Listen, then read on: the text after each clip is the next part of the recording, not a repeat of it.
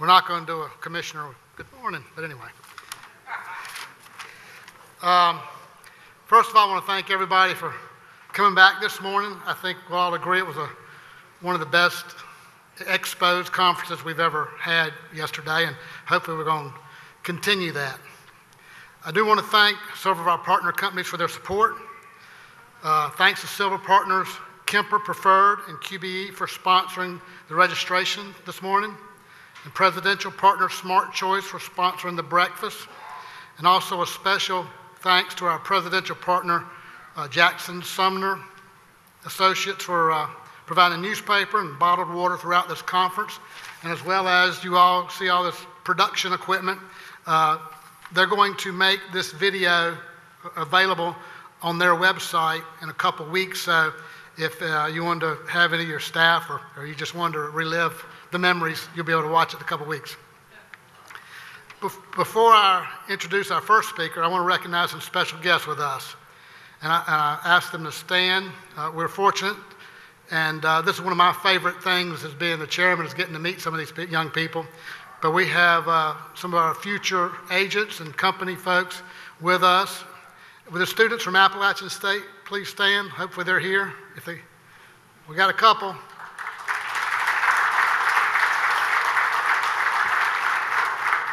We'll put you in for extra credit for making them meeting this morning. How about East Carolina? All right. And how about UNC Charlotte? I think I saw somebody come in. Here they come. Here they come. All right.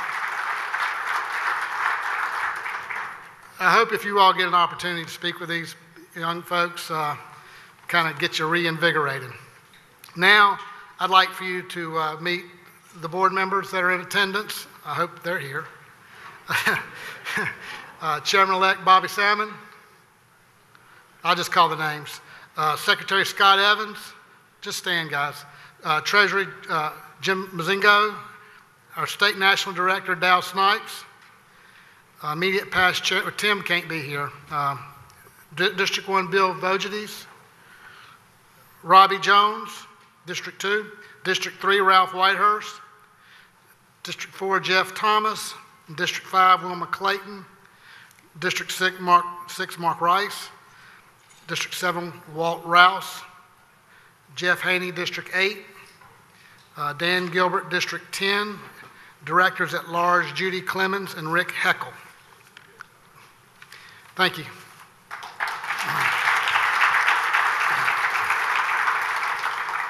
And now I wish to bring up our first speaker, Mr. Jerry Rhinehart. Says here he's an expert on the Affordable Care Act. So that should be interesting. He's going to give us the latest update on healthcare reform and how it will really affect us and our clients. I think if any of you all have anything to do with the health insurance, you'll find this very interesting. Jerry serves on the national faculty of the Society of Certified Insurance Counselors. He's faculty of Florida Insurance School, faculty in the Florida Insurance School. He's director and former president of Tallahassee chapter of COU and CHFC, and past national board of Society of Certified Insurance Counselors. Since 1985, he's conducted over 1,200 classroom, convention, and webinar programs around the country on topics ranging from life insurance, disability, estate planning, long-term care, business life insurance, and health insurance. Please welcome Jerry Rhinehart. Thank you much. 10 minutes before we end, if you'll just hold up some fingers there. Okay, thank you. Well, there is no such thing as an expert on the Affordable Care Act, okay? Would we all agree with that? Why there's no expert is there's things always changing. And I have a number of places and sources where I try to keep up to date on this, but it is a daunting task because when the law was signed back in 2010, it contained 2,409 pages. In that 2,409 pages, numerous times did it say, to be determined. And now then we've had all sorts of things that are being determined.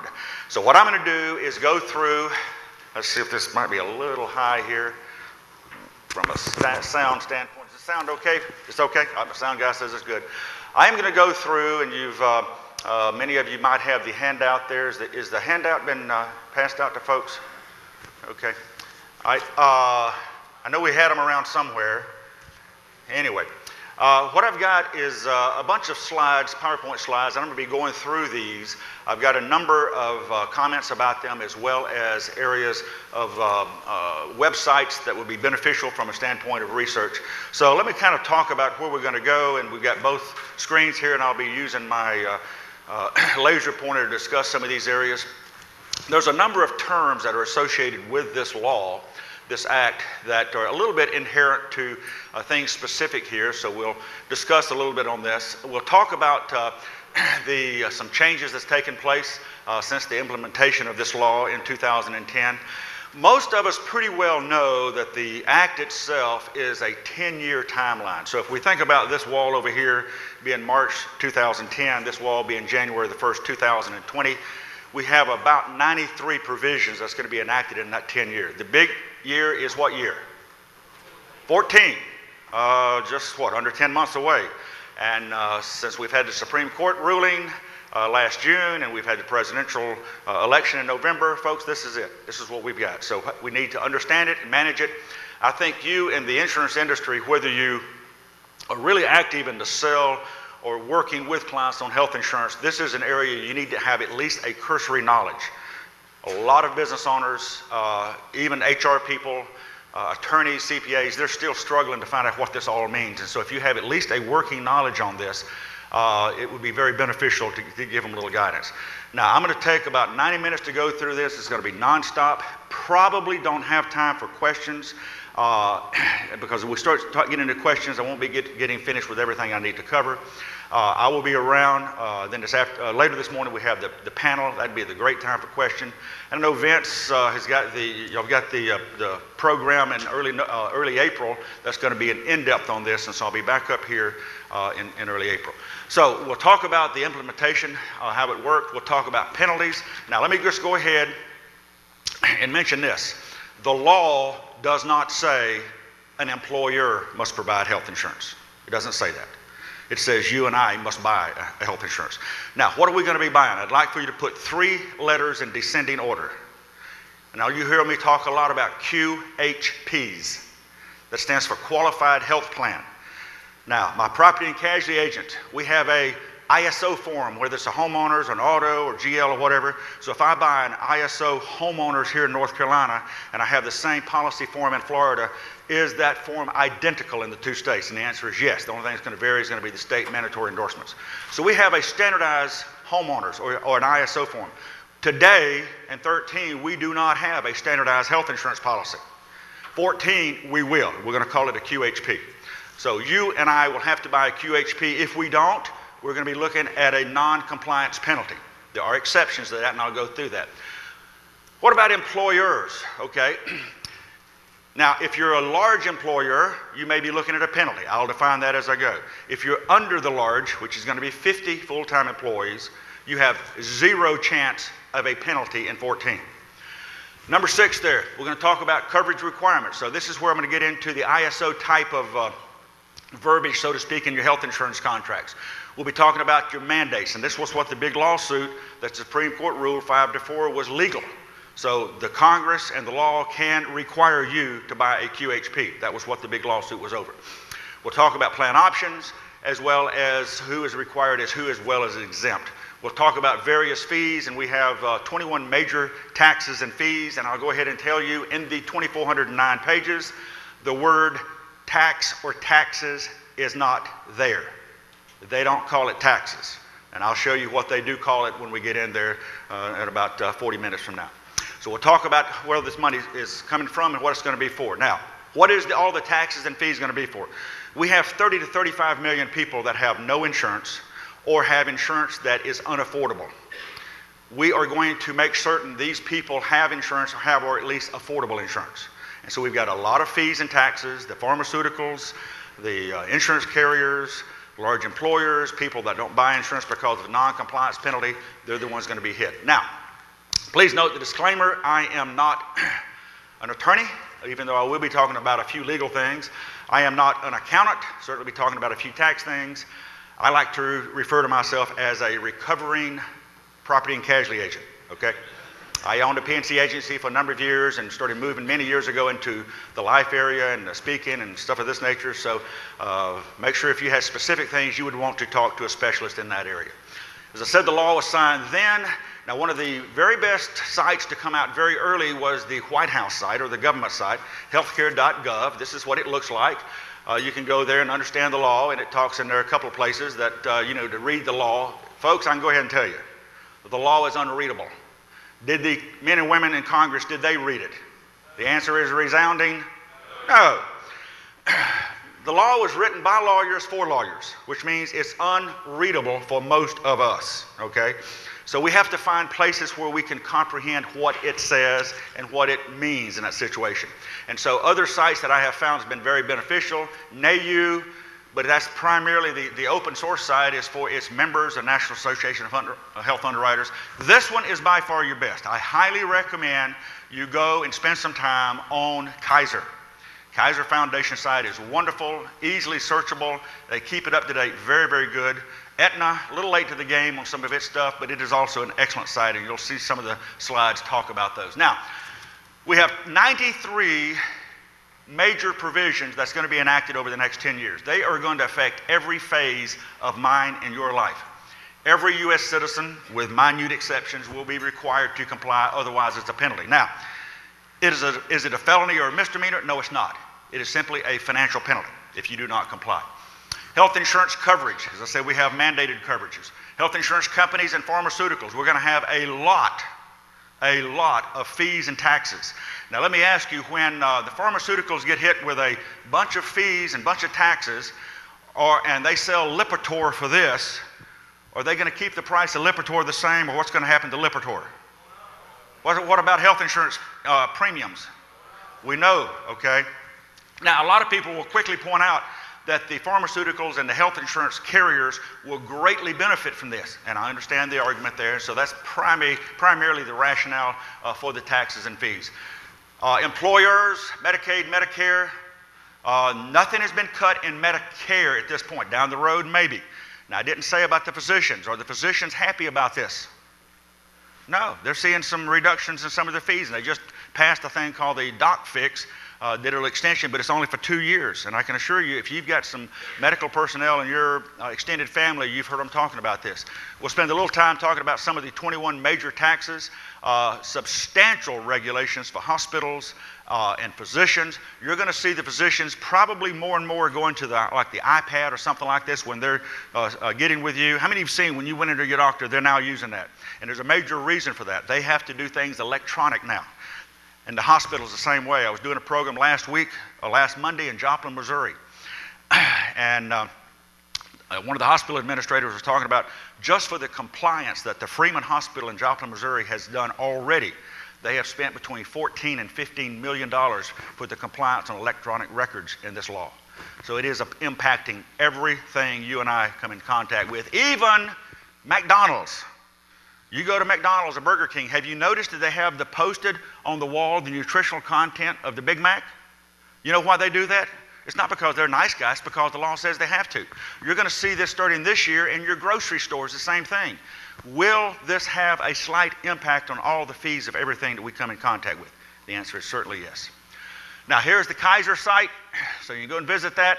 I'd recommend you start at the basics. When you go to the basics and you click on that, one of the things that I really like is all the things that it drops down. And one of them right there is illustrating health reform. When you click on that, you're going to bring up a map of the U.S. This is a great little interactive site. This is a very wealthy husband and wife physician group. This is a university. This one is an average American couple making $110,000, a Santos couple. I think this lady here, she is uninsured, got pre-existing conditions. Probably a description of every one of you and I, individuals or of businesses. And so you click on that. So if you click on like the Santos family, you bring them up, it gives a little snapshot. It tells about them, but then it tells how ACA, the Affordable Care Act, how it will impact them. So it's a very good little learning tool in that situation. Then you go and you click on the timeline. This is excellent from a standpoint of understanding what has taken place. what has already taken place, what will be taking place. As I said, we've got 93 provisions. As you can see, in 2010, we already had 26 enacted. Here we are in 2014 at the bottom, and we've got 16 that are coming into effect this year. I did this slide maybe 14 days or so ago, so at that point in time, we'd had 2 come into play. When you click on the little plus button to the right of 2014, it opens up a little verbiage on each one of the 16. Then you click on each one of those and it gets more in depth. What I want to do is introduce you to a major thing to understand about the ACA in regards to coverages and subsidies. Look at what I've got highlighted here, and we'll just kind of read this a little bit because it's going to make a lot of sense as I go through this over the next 70, 80 minutes or so. All right, health insurance premiums. If you've got the handout, put a number 1 right there by premiums. Everybody knows all about premiums. And then put a number 2 by cost sharing subsidies. We're talking deductibles, we're talking copays. Do we have any more of the handouts? Are we getting some more? Okay. So we got 2 things we're going to talk about here. We're talking about premiums and cost sharing subsidies. We're talking about deductibles, copays, coinsurance. We all know about out-of-pockets. Look what it says. It says provides refundable and advanceable tax credits and cost-sharing subsidies to eligible participants. And then it says premium subsidies. Now, this is help with your premium. That's what it means in plain language. Help with your premium will be available to families as well as incomes if their income is between, and you see a number there, 133 to 400%. And I want you then to write down 3 letters in descending order because I'm going to tell you what it says, then I'm not going to say it anymore. I'll use it as letters for now. Federal poverty level. FPL. If your income is below 400% FPL, you're eligible for a subsidy or help with your premiums. Then as you can see at the very end, you see the number 250%. If your income is below 250 FPL, in addition to help with your premiums, you are now eligible for help with your out-of-pockets. Now you say, where's all this help coming from? Remember the 21 taxes? It's going to come into the coffers of the ACA to help people whose income is lower. And you'll see how this goes as we go. Now you see the logos, and you go look at that, check out the logos, what it means there. This will be a good little overview to understand how the law works in that area. Now I want to introduce you to some key terms, and this is just a few of the terms that are associated with this. This first one has impacted every one of you that sell health insurance. Raise your hand if you sell individual or group health insurance. And I guarantee you, you already know this term. Medical loss ratio. Now, a medical loss ratio. Tear me off one of those little pieces of paper there like you're writing on. I want to use an example of something here. All right. We're going to use an example of this being a dollar bill, okay? You see it says they're 80 or 85%. So what it's saying that the insurance carriers now that write, let's say with XYZ Insurance Company here in the state of North Carolina, if they have a Form 5000 that they write on groups, they have to, for the entire state, have to spend 80 cents of that dollar on, write this down, QMEs, qualified medical expenses as defined by IRS. Your surgeries, your office visits, your eye exams, and various, all these qualified medical expenses. The carrier has got to spend 80 cents. You guys getting paid commissions, it's coming from here, not from here. That's why you've seen your commissions cut. How many, raise your hand if you've seen a little adjustment with your commissions. That's exactly why. Now, what if we have a carrier that spends 75 cents on QMEs and they have a nickel left over? In the past, what have they done with this nickel? They put it in back reserves, or they maybe gave it to you if you invested in a company with maybe some dividends. Now, what do we have to do with this? Well, we got to give it back to the individual or entity that paid the claim, because what it said, as the NAIC pointed out, if we looked at total premiums received by the insurer minus certain taxes and fees, so let's say you're paying $400 a month for your individual, so you're paying $4,800 for the year. If the carrier had an MLR of 77%, they would have to give you back that $144. How many of you got the letter from your carrier last August or so? It says you're not eligible to receive. Anybody get a letter? How many of you got a check? Okay, nobody got a check? Okay, we got a few of you got a check. That's what we're talking about right there. So the first round of rebates started in August of last year in that situation. All right, note, MLR does not apply to ERISA plans, either fully or partially self-funded. So there may be some avenues to look at some of these partially self-funded or fully self-funded plans down the road. Next term, FPL. Talked about that. Now, notice what we're talking about. We're talking about the box 1 on your employee's W-2. That's what we're talking about. And the federal poverty level. Remember, if your income is below a certain dollar amount, you're eligible for 1, help with your premiums, and if it's low enough, now then in addition, you're eligible for help with your out-of-pockets. What is the number? And you can go, obviously there's a number of places on the Google where you can search, you can just type in federal poverty level 2013 and you can find all sorts of sources there. But if your income, if you're a family of 4, you say, are you kidding me? $92,200? A family of 4, if you're below that, you are eligible. Now, I've stressed eligible 3 or 4 times. It does not mean you're guaranteed to get a subsidy. And I'll talk about the exceptions as we go over the next time frame. And you can see for a single. Now, when you get to 133 FPL, guess what your premium is basically going to be for your health insurance? Pretty close to 0, folks. If you get to 100% FPL, I guarantee you your premium is 0, because where will your coverage now be? Medicaid. And the lower your income into Medicaid, the less you're out of pocket. And eventually, when you're at 100% FPL, you have no out of pocket for premium. You have no out of pocket for your cost sharing subsidies. That situation. The average or median income around the country, 2010, just under $50,000. Full-time employee. This is very important for you to understand. Notice what it says. This applies only to ACA. It has nothing to do with anything else. I guarantee you, some of you in here, you have a thing that says, look, you work for us full time. You may call it 40 hours. You may call it 36. We're going to provide health insurance. We're going to provide group life. We're going to do your 401k. That's fine, folks. ACA says 30 hours is full time. That's where you're hearing a lot of conversation today about are we or do we need to look at changing some of our employees to part-time. Been following a little bit about the guy that owns Papa John's Pizzas? Yeah, he's been on a real tirade about that. So full-time is 30 hours, and I'll also spend a little time talking about the part-time and what that means. Health insurance exchange. Now, evidently, there was an issue with the term exchange because just a couple of weeks ago, they decided to rebrand it and call it now the marketplace. I don't know what the connotation with the exchange was, but what is the exchange? The exchange is going to be where you can buy health insurance. You say, wait a second, I got an agent for that. Understand, the agent can also sell through the exchange here in your state. So a carrier can sell a QHP in as well as out of the exchange. It's going to be the same type contract, but the agent can be involved in that. Now, the exchange is the only place you can get your subsidy. That's why the carriers and the agents are going to want to be involved in the exchange. What basically is the best way to understand an exchange? I want you to circle where it says marketplace, and I want you to write priceline.com. It's basically an internet portal.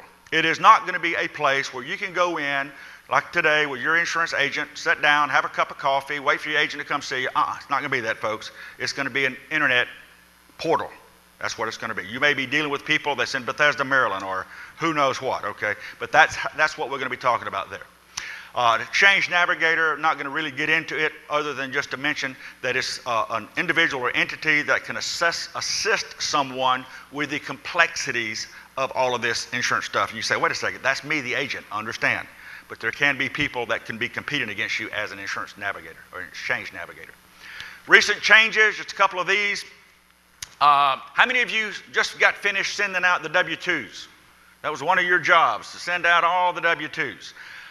Some of you in here may have sent out more than 250 W-2s. Did you know that if you sent out 250 or more W-2s, on there you've got a new line item. You now have to include on that, right there on 12D, the full cost of health insurance that you and the employee pays. Now, just make sure you understand. 1, are premiums that you as an employer pay still deductible? Yep.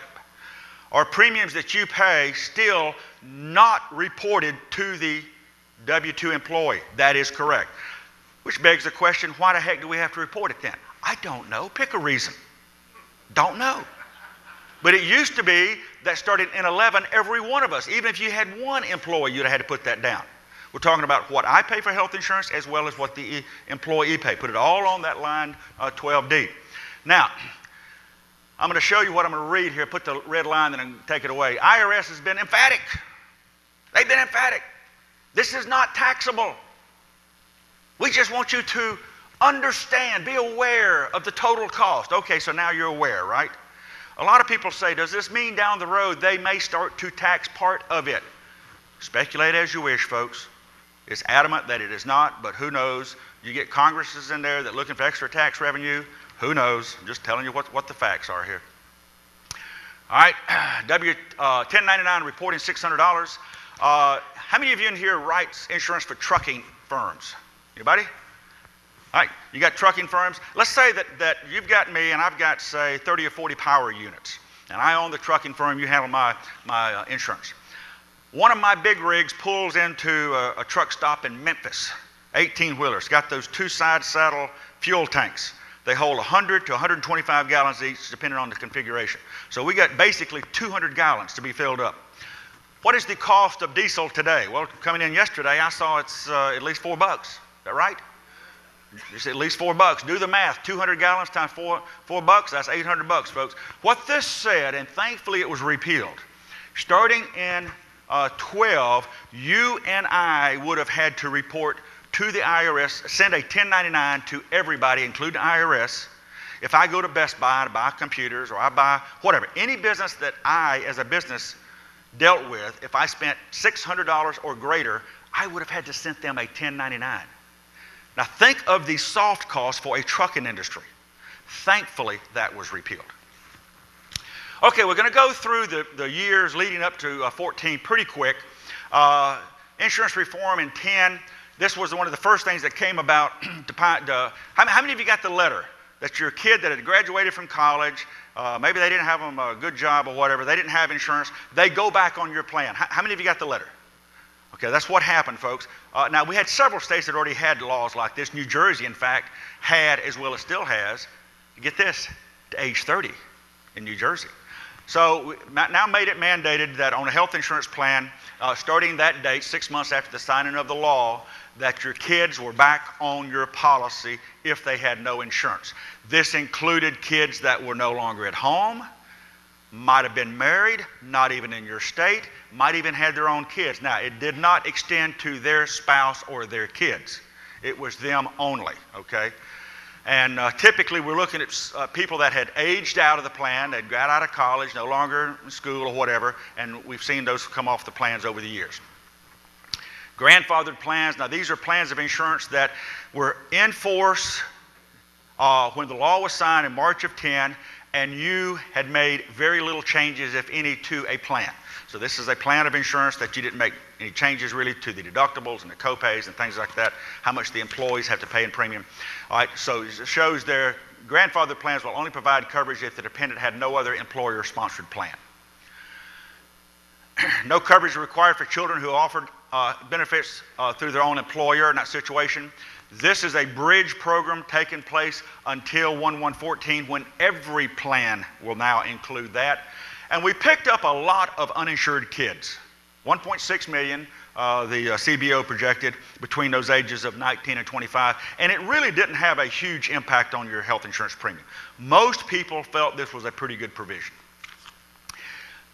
Let me back up here. Prohibit limits on placing limits on the coverage. Now, a lot of health insurance plans already had no limit on a lifetime. They had no cap on lifetime, but almost all of them still had some type of annual limit. I mean, it would be like, how do we price a homeowners if we don't have a limit? How do we price a GL if we don't have a dollar ceiling? Well, in this situation with health insurance, it was mandated that eventually there would be no limit. And so what we're going to have, lifetime limits went away in 10. There's no contract sold today if it's a standard form health insurance plan that has a lifetime limit. Eventually in 14, so 1/1/14, no plan of insurance that will be deemed a QHP will have a lifetime limit. And this gave a big discussion to the mini-med situation. Mini-meds are contracts that provide health insurance, but they have very low limits. I have a friend of mine that has a McDonald's franchise. He has 14 stores. And through the McDonald's program, they have a mini-med. So if you're working there, you have a $40,000 annual benefit. That's it, 40,000 bucks. And you're going to have $18, $19 taken out of your paycheck every 2 weeks for that. It's very low deductible, but it's very low limits. It would violate the law because look what it said. No plan in 11 could have an annual limit less than $750. This year, less than $2 million. So what do you think McDonald's said to them when they said, look, in 11, we got to have a plan that has 750,000. And they said, well, ours has 40,000. What do you think McDonald's went and told them? If we're going to have a 750, what's going to take place? See ya. We're going to drop it. We're going to dump 65,000 people on the market that at least have some insurance. And so what happened, we gave them a waiver. Remember this big discussion a year or so ago? A lot of conversation about waivers. Health and Human Services took out their magic wand and they anointed McDonald's and Burger King and Red Lobster and Olive Garden and tons of businesses and said, okay, we're going to give you a waiver that your plan that you provide doesn't have to meet the maximum dollar, the minimum dollar limit. However, we're not taking any more waivers as of 11. It was too much of a political firestorm, so that they accepted no more. So we got about 1,500 companies that are on it now, but come 1/1/14, if McDonald's provides insurance, it will be a QHP. What will its limit be? Unlimited, very good. What would the price of burger be? Don't know, you speculate. The owner of Papa John's Pizza said that pizzas are going to be going up anywhere between 75 cents and $1 each. That's what he made a statement on national TV about that. Pre-existing condition. Now this is a big thing that a lot of people have struggled with, a number of states have struggled with over the years in regards to people that have medical conditions and can't get insurance. Because we know today, if you're looking at an individual policy, we're going to ask you some medical questions, and if you can't qualify, the carrier is going to say no. So we've got a couple of things that came about in 10. First one was the pre-condition insurance program. They put out about $5 billion to all the various states to split up to use for if somebody has 2 triggers. They have a pre-existing conditions, right? So you got a heart issue and you have been uninsured for at least 6 months. You're guaranteed you can get coverage, and we're even going to help subsidize. It's still expensive, but it's not like it would have been because you can get coverage. Did you read what took place last week with this? Anybody see I know I've got 1 or 2 in here that knows about this. Yeah, what happened last week? They says we're out of money. No more. Now we've only got about 100,000 people on this around the country.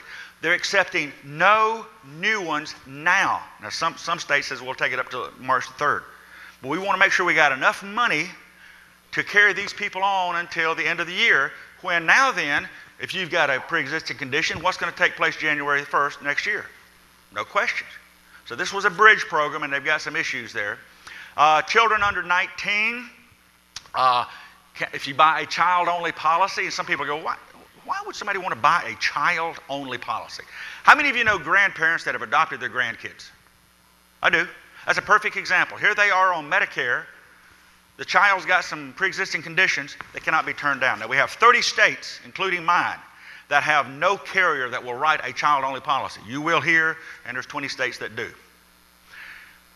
Tax changes. The very first tax that came out that dealt with this was with the indoor tanning salon. So you go there and get you a nice, beautiful tan. You're going to pay the fee. You're going to pay the tax, plus an extra 10% because they say this causes skin cancer. Health insurance executives. We changed the law in 10. This was one of the major taxes that hit insurance carriers right off the bat. If you have a health insurance executive and they have a compensation greater than $500,000, the insurance company can no longer take a tax deduction on that. 11, wellness and preventive, that's the new buzzword, folks. This basically started many years ago at Northwestern University back in the early 70s. They said, look, if we can get people to be in stop smoking classes, or we can get people to go to their doctor before they get sick. Hey, us guys, we wait till we get sick before we go to the doctor. But now then, the wives and everybody's saying, look, you need to go before you're sick. That's a wellness plan, okay? That's a prevention plan.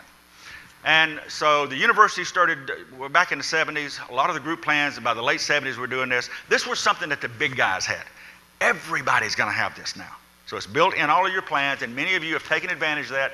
You can't use the excuse, this is expensive, because it's no out of pocket, is it? You go in for your preventive.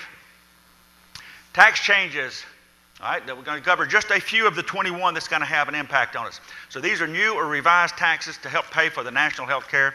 How many of you in here have an FSA, a flex spending account? All right. So you've got money in an FSA, you've got something that looks like a little credit card, you go to Walgreens and you're putting money in, maybe your employer's doing some match or put money in, and it's, it's a tax break for you. So if you make this and you defer some money in an FSA, you only pay tax on that. And then when you go to Walgreens and you buy a prescription or you buy something that's okay, then it's free. Look what they did in 11. They excluded over-the-counter meds. So it must be a prescription. My next door neighbor is my doctor. Now, how cool is that? That's one of my great insurance plans, is have my doctor stay right next to me. He and I have a lot of fence time. We talk about stuff. He knows I understand this law, and I know he understands medicine. And so we talk about how it interacts together. In the spring of 11, I'm out there in the yard doing a little work, and he comes over and he says, Jerry, why in the world am I getting so many people calling my office wanting a prescription for extra strength Tylenol? Bingo. We're not dumb, folks. We're going to try to figure it out. I was in Chicago last week on a long road show and had a guy there who was telling me that his doctor now, if you want an OTC script, they charge you $10 for the script. Is it extra expense for the doctor to write these? Yes, I understand. I'm just telling you what the rule says. If you get money somehow from your FSA, HSA, HRA, somehow for a non-qualified medical expense purpose, you will pay tax on that money. So you take the money out of your FSA to buy something that you feel is an essential. 63-inch flat screen TV. That is not a QME, folks. That ain't one, okay? And they're going to eventually catch you. You're going to pay tax on the full amount, plus it used to be a 10% penalty. It went to 20%. New fees on the pharmaceuticals, as I say, we're talking billions with a B, not millions. They're going to pass it along, the increased cost on all these scripts. 12, we were originally going to have some major reductions in the rebates that the feds were due for your Medicare Part C. Now, I don't have enough time to really go into what Medicare Part C is, other than to just say that it is a plan of insurance that when you go on Medicare, A and B, hospital and doctor, you're still going to pay your Part B, which is about $105 a month. You could sign up, instead of buying a Medicare supplement policy to fill all these gaps in deductibles, you could go under an Advantage plan. And a lot of plans cost how much? Anybody know how much some of them cost? Zero. Okay. How in the world does it cost zero? Because there's huge rebates from the feds. And so there's looks like they've overcome some of that, but there's still some struggles going on in regards to the rebates for the Advantage plans. Big fanfare was made in August of 12 in regards to the no-cost preventive health things for women. Obviously, the Chick-fil-A and Hobby Lobby went, they went ballistic. The Catholic charities and hospitals and a lot of universities that are religious or affiliated, they had some problems, but it is what it is. We've got it. 13. Now, I want to talk first of all of use of e-filing. The ACA is absolutely on a rampage that the hospitals and doctors will do e-filing. Eventually, to get their financial reimbursements, there won't be any checks, folks. It's all going to be EFTs. To get all this medical data, they will have to transfer it. Now, I know some of you and I have some issues with, patients' rights and HIPAA and protection, confidentiality of records and everything, but they're going to get this stuff. And a lot of people have some real issues with it. Another area that was going to be coming about this year was the co-ops. Co-ops was part of the fiscal cliff negotiation that got pushed off the cliff. 26 states took advantage of some of the free money as well as forgiveness grants. Now, I love it when they say it's loans, but you can work your way to have it forgiven. Why don't we just call it a grant instead of a loan that's forgiven? But anyway, this is to set up a co-op, an insurance co-op. Now, most of us know what co-ops are. We have rural electric co-ops. We have farm co-ops. These are typically nonprofit, member-run.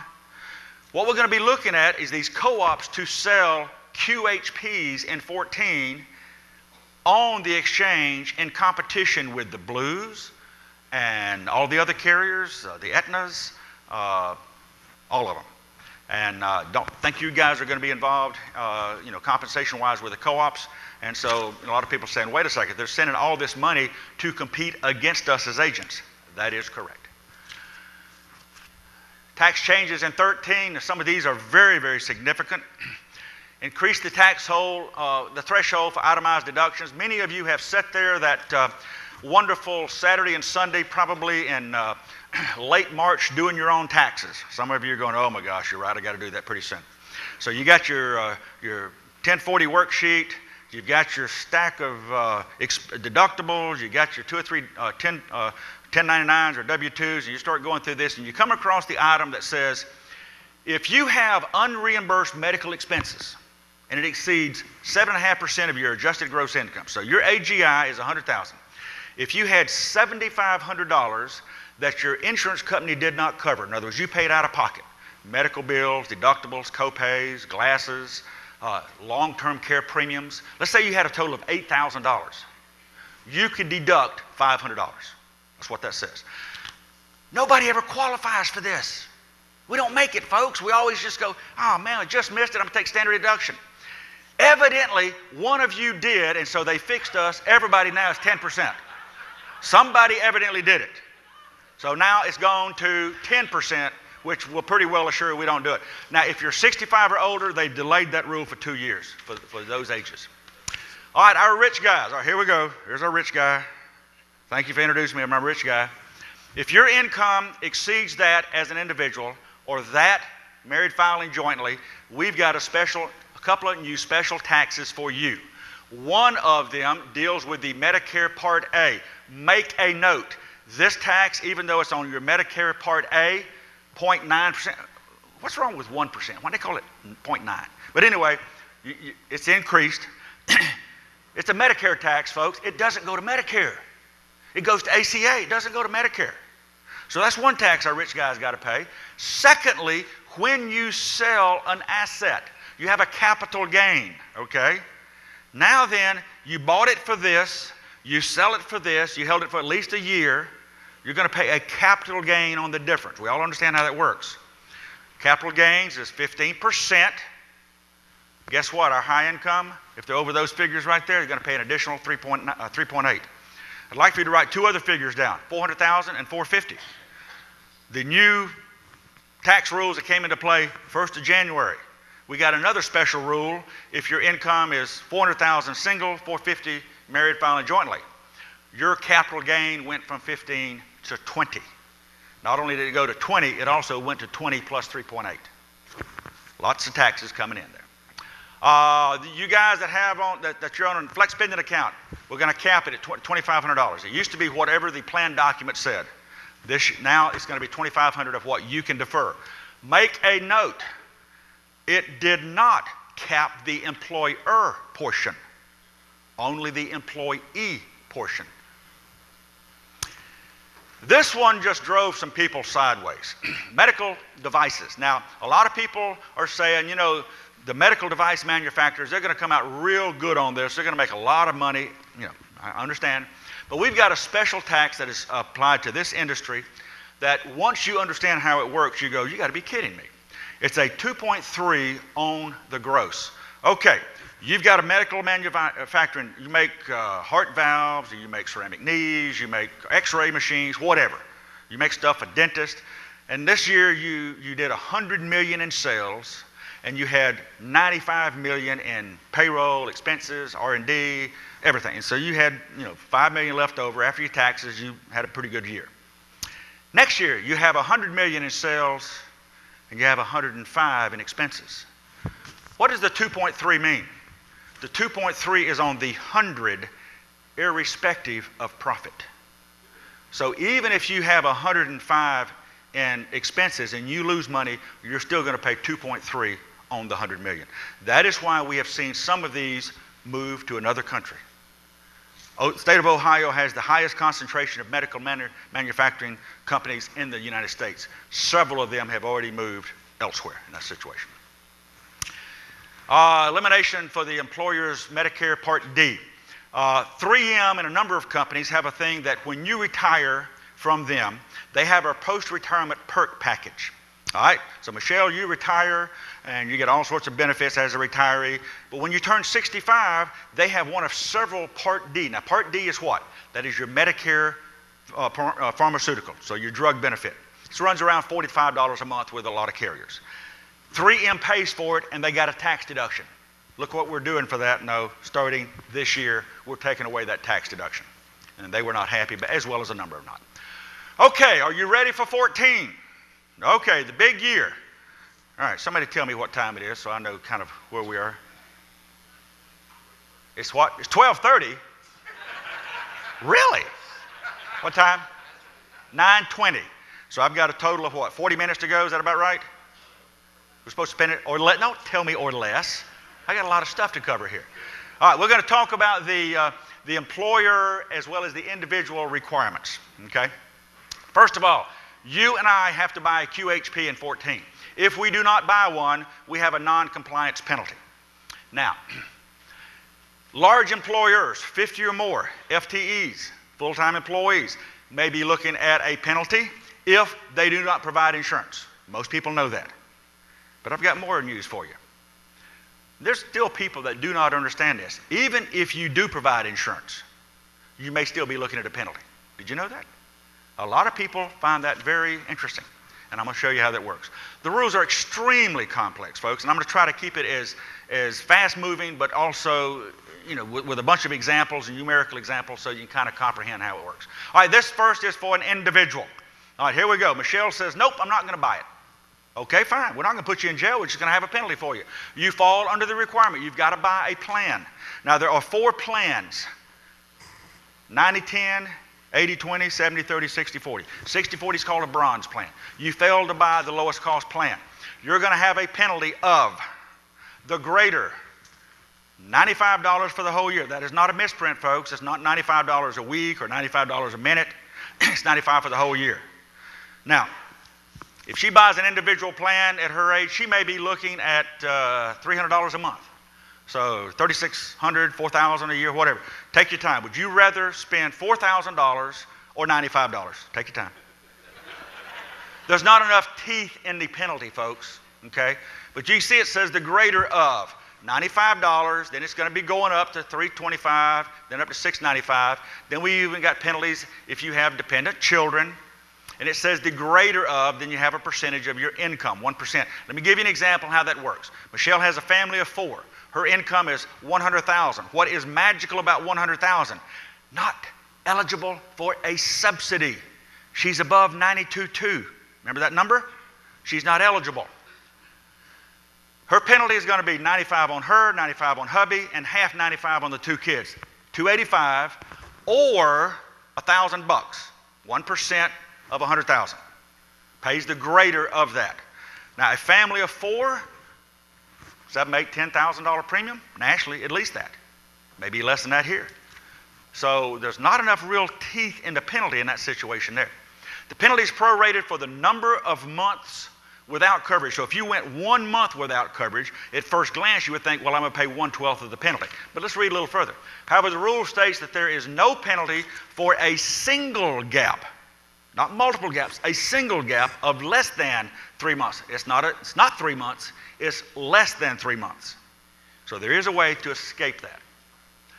So an example in the prior slide had no coverage for 4 months. They're not eligible for the exemption. They're going to be looking at 1/3 of $285 or 1/3 of $1,000. They're going to pay the greater of the 2 numbers. That's how it's going to work. Some people have said this is going to be the CPA retirement plan program too. I don't know. Okay. So individuals and their tax dependents will have to prove, you and I are going to have to prove we have a QHP. Now, when we talk about QHPs, will Medicaid be a QHP? Yep. Will Medicare be a QHP? Absolutely. Those on TRICARE? Yep. Your qualified plans through your employer, self-employed, that's what we're talking about. So you're going to have to prove this. Well, it appears, and we have not got 100% guidance yet. We're still expecting stuff to come out this spring. When you file your taxes, there's some very important numbers. You have your Social Security number. I have a federal ID number if I'm your employer, and Blue Cross has a policy number. Somehow, electronically, that's all going to be tagged. We're not sure how that's going to work. It might be that your exchange or the marketplace provides something. There may be something that goes in right with your W-2. We don't know. So just watch for that. And so those of you that get involved in the financial area in regards to documentation for your employees, you'll see stuff taking place this year. Okay, you ready for the large employer stuff? This is what a lot of people still have a lot of confusion about. We're talking about full-time employees, 30 hours or more. What about your part-time? We're going to talk about what goes on in regards to the calculation of your part-time. Now, just kind of understand or make yourself a note, if you never hit 50 in 14, you have zero chance of any penalty. And that's why a lot of people are going to do everything they can to not hit 50 full-time employees. Let's take a look at the two scenarios. We got a business, a large business. Okay, so we've got a large employer that one does not offer coverage. What does the penalty say? Now, I'm going to read it to you. You're going to have a hard time comprehending it. Then I'm going to give you an example and it'll make it a little easier to follow. All right. First of all, if any full-time employee, and here he is, he's the only guy, it says any. So you guys are working for me. I have 50 or more. If any full-time, he's the only one that got a premium subsidy, and the only place he can get it is through the exchange. If he gets that, he is going to tag me with a penalty for the entire 12 months, because you can see at the end it says it's prorated monthly. So if it goes a whole 12 months like this, I'm going to get hit with a penalty of $2,000 on every full-time, but we're going to forgive the first 30. Huh? What does that mean? Let's look at an example. All right, here we go. Good old Jerry has 65 full-time employees, and one gets a subsidy. All it takes is one, folks. We're going to take our 65, less our 30. Don't ask me why they came up with 30. I don't know, okay? So we got 30 times $2,000. If it was for the entire year, that is $70,000. Now, are penalties, fees, and levies ever deductible by a business? Never, folks. So this would be a non-deductible penalty. Now, as I go through pointing out problems, I'm also going to try to show you where there may be some escape hatches. If you've got more than 50 people working for you, what if you never had more than 30 full-time? What if we had, we had a bunch of part-time, but you never had more than 30 full-time? Remember, we're always going to take away 30. So that's one way to escape this, and that's why a lot of businesses right now are trying to decide, okay, do we change a lot of people to part-time? Now, what would be part-time? 29, 29 and a half, and you better have a written rule, folks, they never violate. Had a lady in one of the meetings I did recently, she's with a big bank. She says, now, if we've got this rule and we got a branch bank, one of our branches out here, and we got a couple of tellers call in sick, and you're the only one there, and you're not supposed to work more than 29 and a half a week, are we going to shut the branch? I'm going, I understand. So this is a tough decision that businesses are going to have to look at in that situation. I told you I would tell you what it's called in the law. Multiple places, instead of calling it a tax or a fee or a levy, that's what it is called. A shared responsibility payment. Now, don't you feel a lot better about it sending in your money knowing that that's what it's called? Now, possible penalty for an employer that does. All right, here we go. Good old Jerry has a 65 employee business. Folks, I'm probably looking at a premium of what? 500, 600? Where's Jared? Where's Jared? I was talking to Jared earlier. 500,000, 600,000? Easily? Okay. So I'm paying 500,000, 600,000, or I'm paying a good portion of the 500,000 or 600,000. That's still deductible. I've got employees paying some of their portion. So here I am paying the premium, and here's what the rule says. I still have a chance of a penalty. It says if any full-time, so it's the same rule to start with until it gets right here, the lesser. All right? Any full-time receives a premium assistance. So here we go. You got a premium assistance. I'm looking at the lesser of $2,000 or $3,000 on everybody. Here is how that would work. I am paying my $400,000, $500,000, $600,000, $700,000 premium, taking a tax deduction, and now then I have 15 of you get a subsidy. How are they going to get a subsidy? They're eligible to start if they're below 400% FPL. That's one way. I'll talk about others in a minute.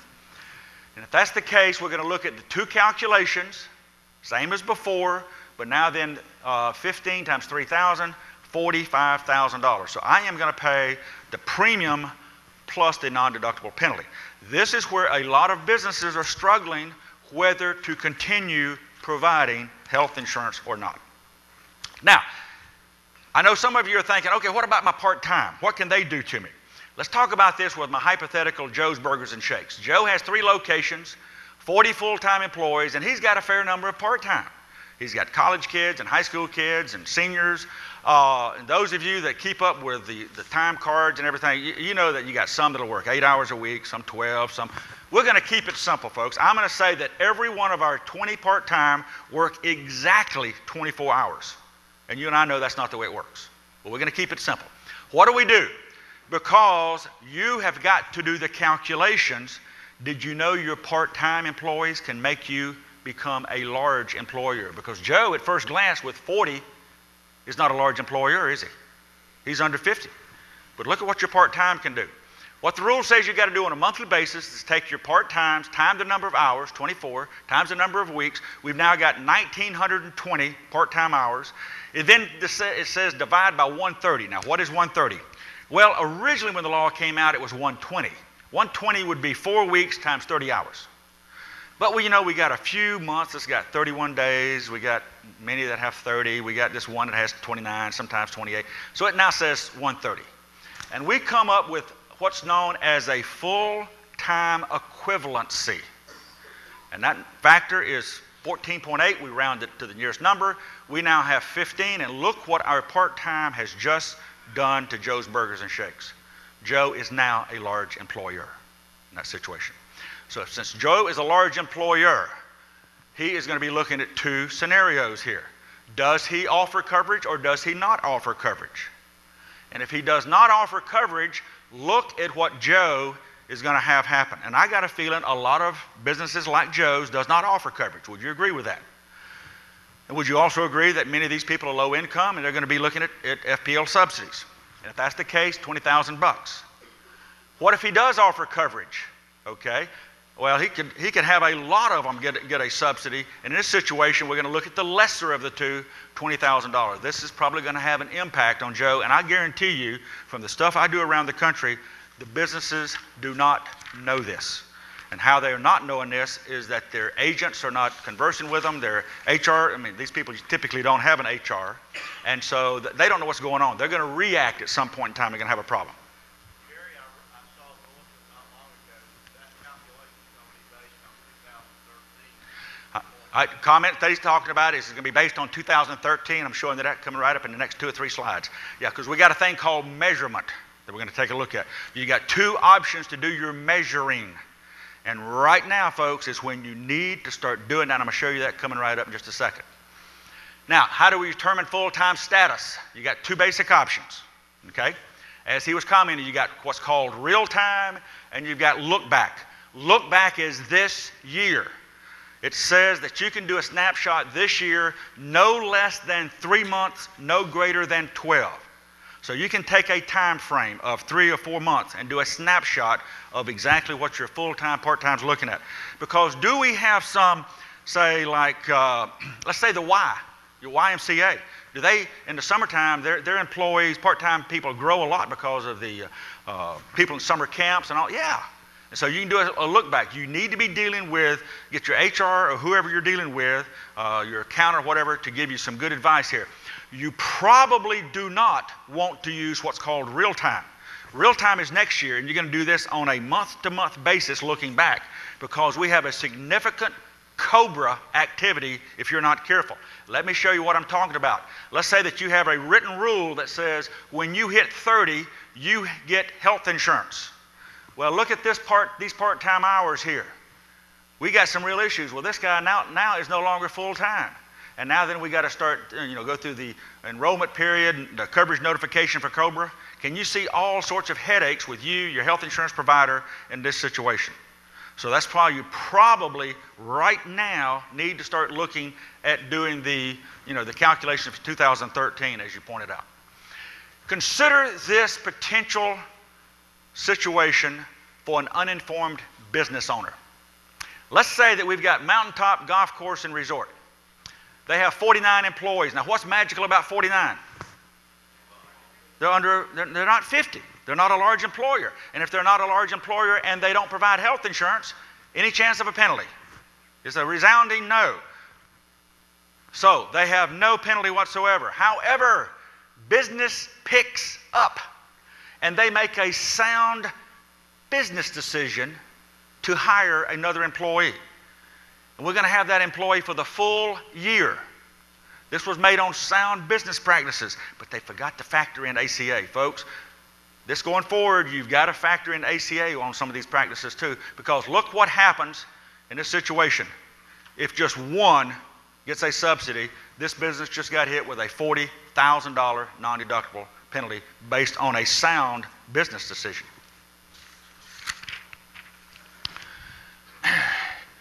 Guy comes in, he's got his auto repair bill. He's questioning the bill with Al, the owner of Al's Garage. Al says, oh, you want a breakdown? Yep, well, that's $117 for parts, that's $75 for labor, and that's $321 for health insurance. Who knows? I don't know. Just break it up a little bit there. Tell me the time, please. Don't say 11:30. I'm sorry, 30, perfect, 35. All right, so you guys, large employers, are going to have to make some tough decisions about this. The businesses that you write their property and casualty insurance, they're going to have to make some tough decisions. They better be getting some good, sound advice and looking at some things. Because when you're looking at the large employer, all it's going to take is one. Well, do we switch a lot of people to part-time? I don't know. One thing to understand, though, the penalties are only triggered on full-time. What if he's a part-time employee? What if a part-time employee gets a subsidy? No penalty. Now, my part-times do one thing, as we saw with Joe's Burgers. We use the hours to see if we push him over to be a large employer, 50 or more. But once that happens, we forget about it. So even he gets a subsidy, no problem. Only my full-times getting that subsidy, that's what can trigger us with a penalty in that situation. Now, I know what some of you are thinking. How can I become a small employer? What are some things I can do? Well, let me introduce you to a little something called control groups, and I'm going to put a little something right there that hopefully gets your attention. That's worse than the frowning face, okay? That's just going to blow up in your face if you try to do something. Because in this situation, here is what we've got. We've got Mom and Dad Inc. sitting out there listening to me as I'm doing one of these programs around the country, and they say, oh my gosh, this is horrible. We have this business, this corporation, and we have 60 employees. We are a large employer. If we don't offer coverage, we know we're going to get a penalty. If we do offer coverage, we may still get a penalty. I tell you what we're going to do. We're going to get with our accountant, our attorney, and we're going to change it and have 2 corporations. Anybody ever thought of doing something like that? You sit here long enough, you see these numbers, you'll think about it. Let me tell you, folks, they're way ahead of you. They're way ahead of this. This basically started way back with ERISA in '74, because people with qualified plans tried to do things like this. Folks, they don't slap you on the wrist. They cut your wrist off. There is a chance of a potential $500,000 penalty you pull this stunt. You deal with an attorney or CPA that does not know his or her stuff, just be aware, okay? So just be very, very careful there. They're way ahead of you, all right? Now, so we're looking at potential penalty, as I said, individual or business. If coverage is provided, is the premium affordable? Now, I've spent a lot of time talking about the 400% FPL and that you were eligible. Just because you're under 400% FPL does not mean you're automatically going to get a subsidy. Basically, when you read all the text of what the law says, the ACA crafters said, look, we want everybody to have good quality health insurance. Hey, everybody would love to do that. A lot of us are questioning how we're going to pay for this. These penalties, though, that employers are looking at, one, if you pay your employees enough salary so that they are not under 400% FPL. Now, that's wonderful, that's admirable. I can tell you in the Panhandle of Florida, that don't work. And I got a feeling in some areas of the Carolinas, that won't fly either. So, if we don't pay them enough salary, how about if we pay enough of the premium? That one might work. And that's where we get into the issue of called affordability. So the employers, as I said several times, are not required to provide a QHP. The individual, you've got to buy it, otherwise the penalty. But the likelihood, as you saw me go through this scenario with the potential penalties, are really going to get mine and your attention. And I think we as health insurance agents, property casualty agents, at least need to have a walking around knowledge on this to make certain that these people are talking to people that are knowledgeable, accountants, attorneys, if they've got HR people, that they're researching everything properly on that. Now, here is the big deal right here. So this is basically the third issue. If you don't pay them enough money, you're looking at maybe a penalty if you're in a large employer. If you do pay them enough money, no problem. Well, what if somebody is under 400% FPL? Because all around the country, you're going to have a lot of cities, a lot of businesses where that's just going to be automatic. So here's what the question really comes down to. And it's a multiple part question. Is any employee under 400%? So here we are. You're under 400% FPL. At first glance, he says, oh, I'm eligible for a subsidy. The more you go down, the more your subsidy goes up. You get to 250, now you start getting help with your out-of-pockets. Number two is still a hard one that we struggle with because we're waiting for some more guidance from HHS. Does the employer provide a plan that pays at least 60% of health insurance expenses for the typical population? It does not mean premium. It means, does it provide the expenses? Would a plan here that is a fairly broad plan maybe be not broad enough in Washington, D.C. or New York City? Possible. Okay. So let's kind of disregard that one. What we want to focus on is number three. Is the employee's required contribution affordable? Many of you pay a good portion. Some of you may even pay 100% of your employees' health insurance premiums. Many of you pay nothing or very little of the dependents. That's just what national stats tell us. Now, when I pay all of your premium, not your family, your premium, you have absolutely you have a non-starter when it comes to unaffordable, because it's definitely affordable. I'm paying it all. But what if I am paying 80% and you're having to pay 20%? We're going to have to do a calculation to see if it is greater than 9.5% of employees' household income for self-only coverage. You say, how the heck do I know what the spouse makes? Can we, from an HR standpoint, really go around asking that question? And you and I know the answer is probably not. That's why I got the star there. We're waiting for some guidance there to see if it's basically going to eventually shake out and say employees' income. So if I am paying almost all the premium and you're paying very little, and we have to do this little calculation to see if it's unaffordable, then it may trigger a penalty. So the only way you can get a penalty is, one, you're under 400% FPL, and two, your required portion for your only portion is deemed unaffordable. So how can we escape a penalty as a large employer?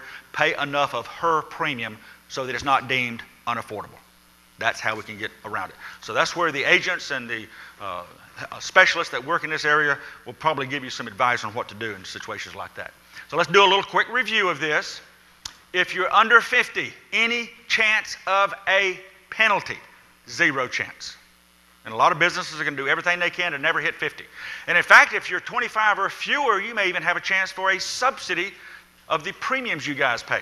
Now, if you're 50 or more and you do not provide, what's going to happen? All it takes is one. All it takes is one. And we're going to look at a $2,000. We're going to skip the first 30. So as an example at the bottom, we got 100 employees. One gets a penalty, gets the subsidy. I'm going to have 100 less 30. I've got 70 left over times 2,000. I have now got hit with a $140,000 ACA penalty. Now, is a $140,000 non-deductible better than $400,000 or $500,000 deductible premium? Think about it. That's what businesses are going through right now. They're struggling with that. Second scenario, same rule as to the left, but it's the lesser of. And so we go through and do the same calculations. We come down to 100. Well, how many got the subsidy? So in that situation, we say 30 got a subsidy.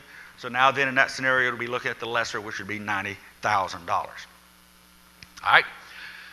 Now, on a premium, as your income goes down and you're eligible for a subsidy, so there you are, you're going to be paying a certain amount of premium. When you get to 200%, let me just kind of go through what the numbers are going to be. If you're at 200%, here you are, Michelle, you're a single person, you're making $22,000 a year.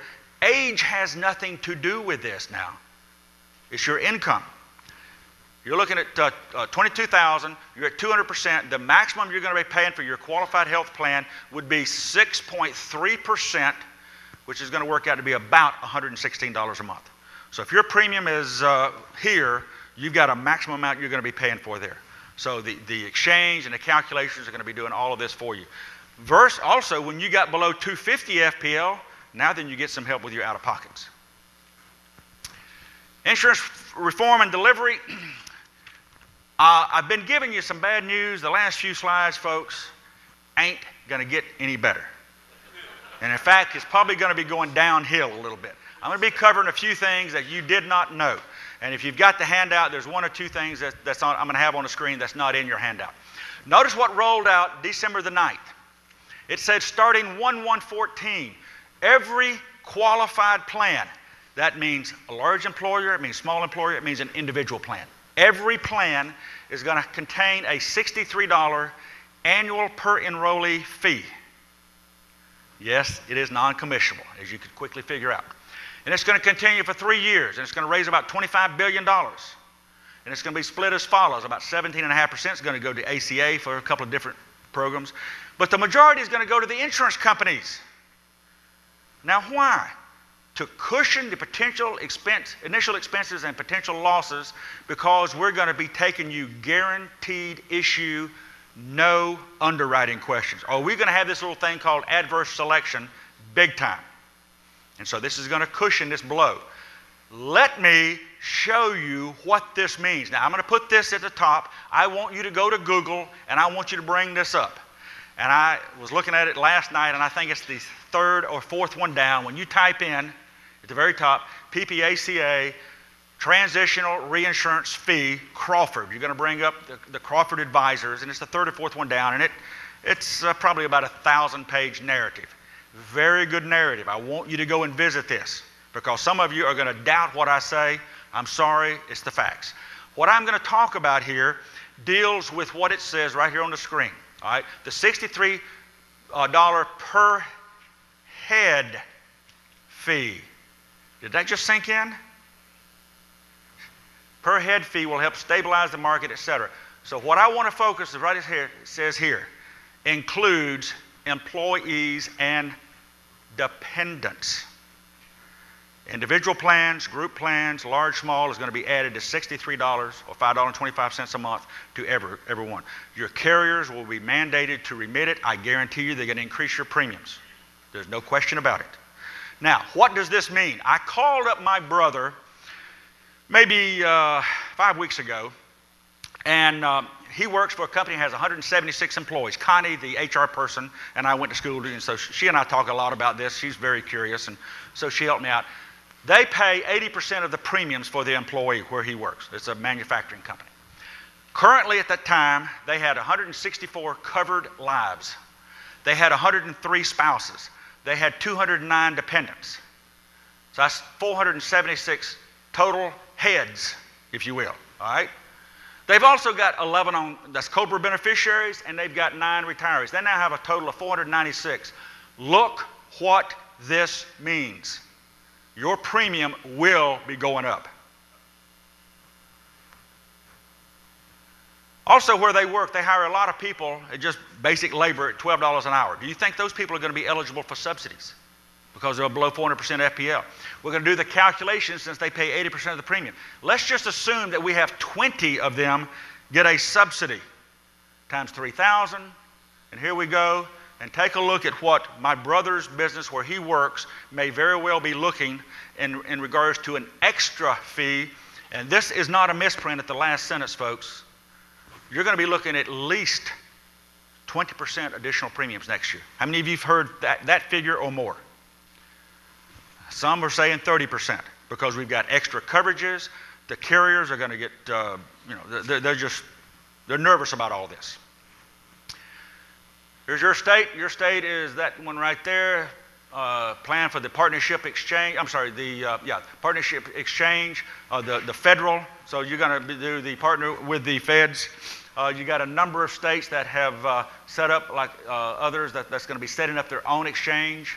Then you've got 25 of them, like Florida, that said, nope, we're not going to do it. We're going to default to the federal exchange. And so that's kind of going on with the exchange. And we could have a long conversation on exchanges, but we don't have time for that. I'm sorry, yes, good question. Does this apply to governmental units? Yes, it applies to private businesses. It applies to public businesses. I had a number of school boards that I've done stuff for, political subdivisions, yes, charities, churches. Nobody's exempt. Even Congress. And I know there's all sorts of stuff on the internet. No, they're not exempt. They're under this, okay? And if you go to the Kaiser site and go to the states, you can find what your state is looking at in regards to the exchange.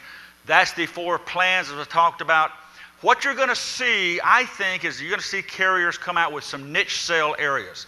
They're going to come out with deductible waiver plans. In other words, you buy a plan of insurance, and if you have an accident that's not job related, we'll waive that. We'll waive that deductible. So I think you're going to see a number of carriers come out with niche sale. Just watch for the white duck when his beak gets all well to start talking about more and more things that employees can buy on a payroll deduction or whatever. And you'll see a number of companies. How are we doing on time, Stuart? Good, perfect. All right. Now, this is one of the major things in regards to what's going on with health insurance in 14. We are going to ask no questions regarding your health. We don't care about your prescriptions. We don't care about your surgeries. We don't care about your mental condition, your physical condition. We cannot ask those. Kind of goes along the same way of what HR has to do now when they hire somebody, right? There's a lot of things they can't ask. Well, how would you like to write some property and casualty insurance and not be able to underwrite it? That's what we're talking about. So how is this going to work? What can we ask? Well, the application, I think, is going to be pretty doggone simple. There's only certain things that we will have to ask, and lots of things we can never even touch. First of all, we're going to have to follow certain age rating maximums. And you see the 3-to-1 limit. All right, Michelle is far younger than the old guy here, okay? The old guy typically has a lot more medical issues than the young lady.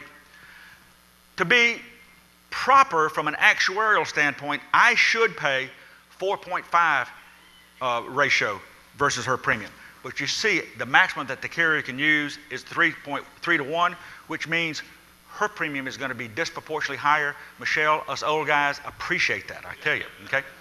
Rating area in Florida, obviously, where I live in Panama City, is lower cost than, say, Miami, and you certainly have those areas in and around North Carolina.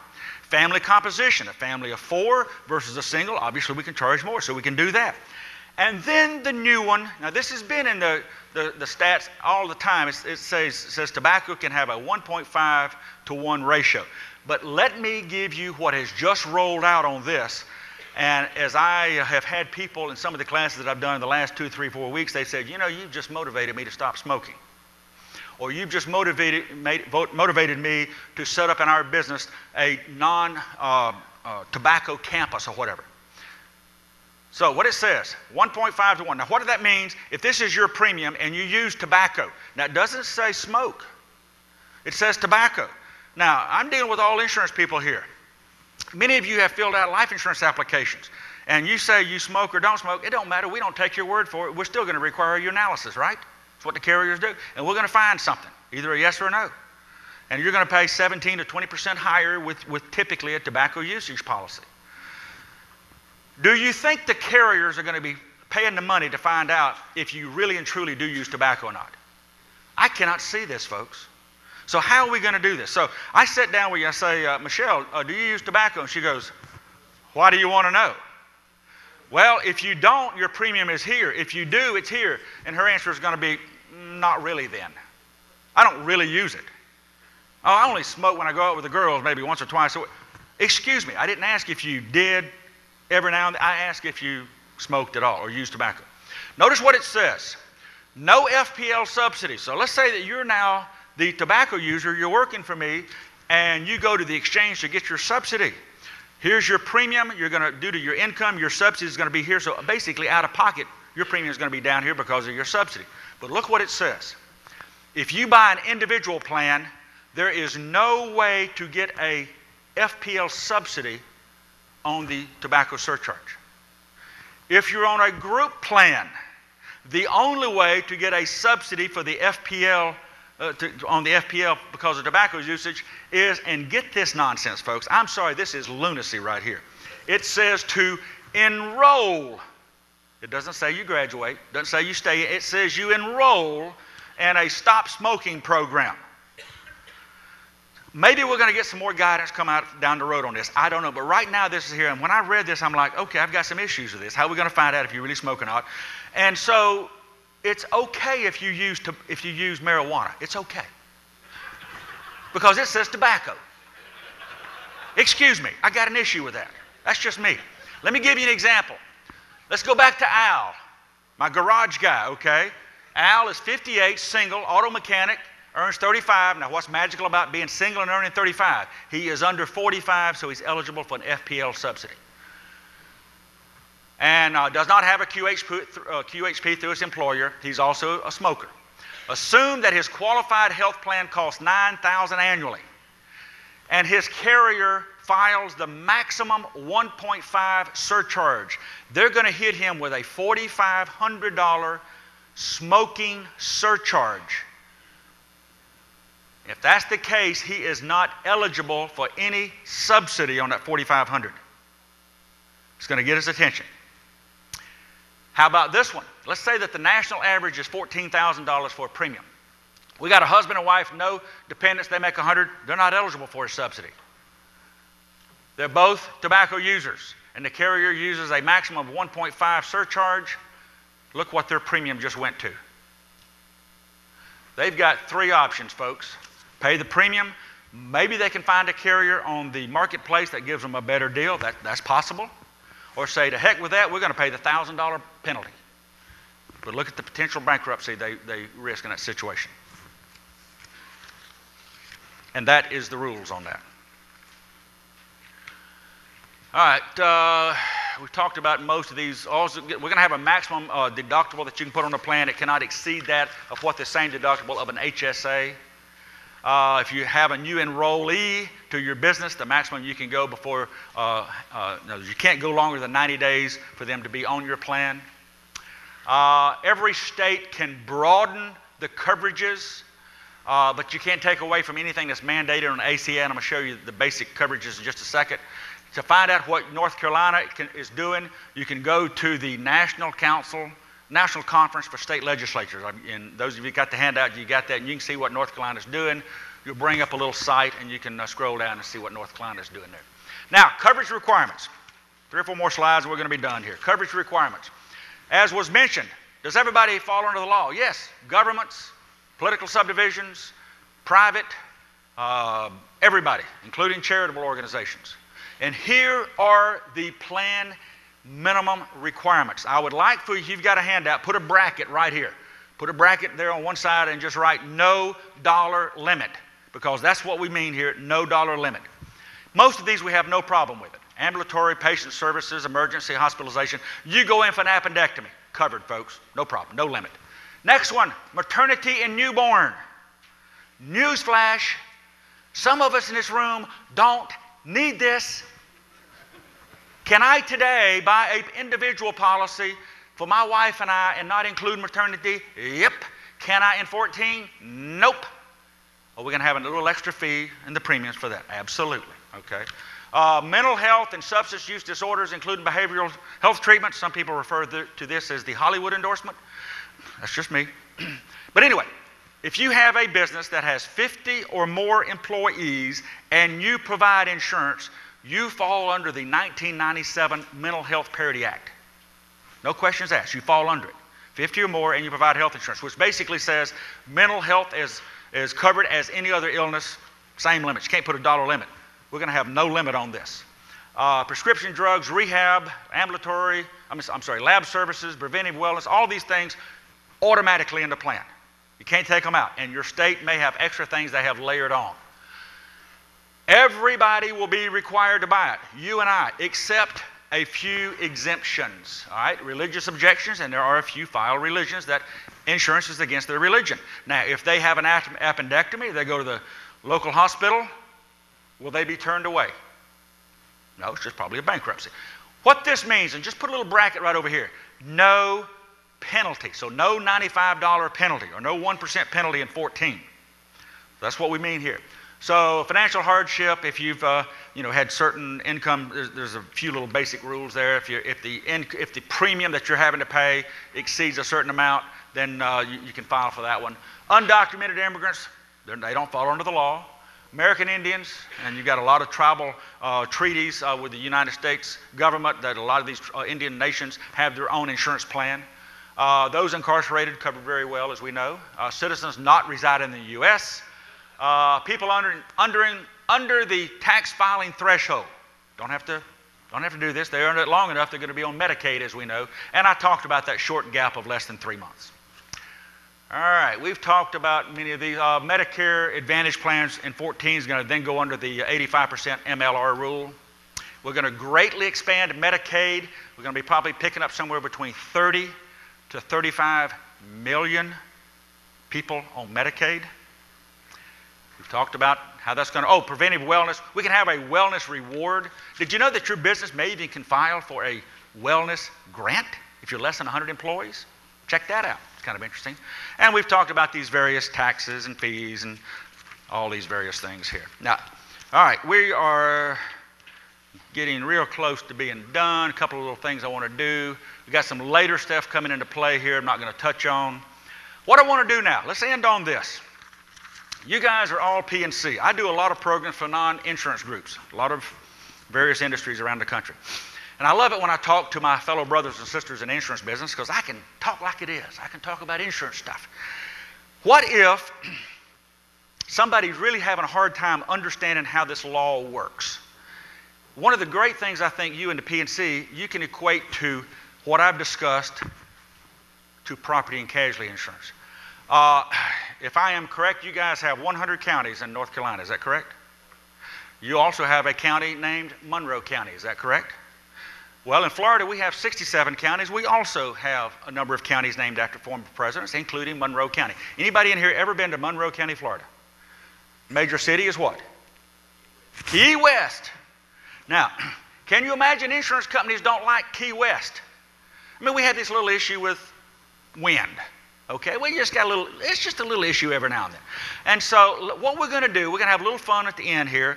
And imagine that you are my homeowner's agent in Key West, Florida, and I come in to see you on some insurance on my house, and you and the carrier that you're riding with is going to have to follow the exact same rules on insurance that I've been talking almost an hour and a half on health insurance. So P&C has got to follow the same rules. So let's just see how that would work in that scenario. I come in and I want some coverage. Guaranteed, right? I got it. Now, in Florida, I guarantee if I go in and want insurance with a carrier in Miami or South Florida, Key West, I'm going to get insurance, but it's going to be with a company called the Citizens. Guaranteed, folks. But every one of your carriers will have to take me. Now then, no underwriting questions. You can't ask me about how many times I've been in prison for burning houses down and insurance fraud and how bad my wiring on my house is and that I've got 2 Rottweilers that just love to chew people to death. None of that matters. No underwriting. Guaranteed renewable next year. Pretty good year. Only had 1 covered claim a month. Some of them actually pretty small. Now, what happens in the insured world today? 90 days before my renewal, I'm going to get a little greetings letter from your carrier say, end of it, we're out of here. Won't happen next year. What's going to happen? I'm going to get the same renewal that everybody's in my class. Now remember, also I didn't point this out, but did you know we can't ask gender questions? Females and males are going to pay the same questions. So if we're the same ages, whatever, we got a similar health insurance, no difference on premiums, same thing on my house. I'm going to get a guaranteed renewal in that situation. How much coverage do I have on my house? Whatever it takes. How much liability? Whatever it takes. I mean, how do you come up with a premium for BP on an oil spill if you've got no limit? I don't understand. Everyone's got to have coverage. Why? What do you mean? I have my house paid off. I don't want to buy insurance. Sorry, you got to buy it. Not happy. However, my income is kind of low, so you nice folks are going to help me out a little bit with my premium. I could possibly get eligible from a standpoint of subsidy on my premiums. Don't get real happy with all this commissions either, because we're going to have a little MLR rule with our P&C carriers, and so it's probably going to impact your commissions a good time. We're also going to have a no-cost well-live and preventive program built in this homeowner's policy. I call you up and I say, you know, I've been reading my policy. That's always scary. We know that. And I came across this thing called no-cost wellness and preventive. My hot water heater is making sounds it has never made. I think I need me a new one. My 50-year-old tin roof is beginning to show its age. I think I need me a new one. And then the last one. The last one. Would you hand me your cell phone? Is that a cell phone? Let me borrow your cell phone just a second. I want to borrow this cell phone to give you the last little dramatization. I have a little grease fire in my house, and I can't get it out. I can't find my extinguisher, or I find it and I can't get it to work. And so, my gosh, what am I going to do? Because I don't have any insurance. But I have my cell phone. Nowhere in the law can I find what a waiting period for coverage is.